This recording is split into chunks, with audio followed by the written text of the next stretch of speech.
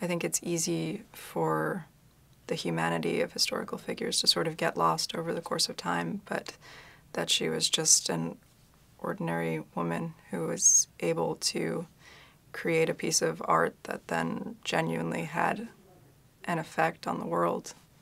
I think Abraham Lincoln, when he met her, asked her if she was the little lady who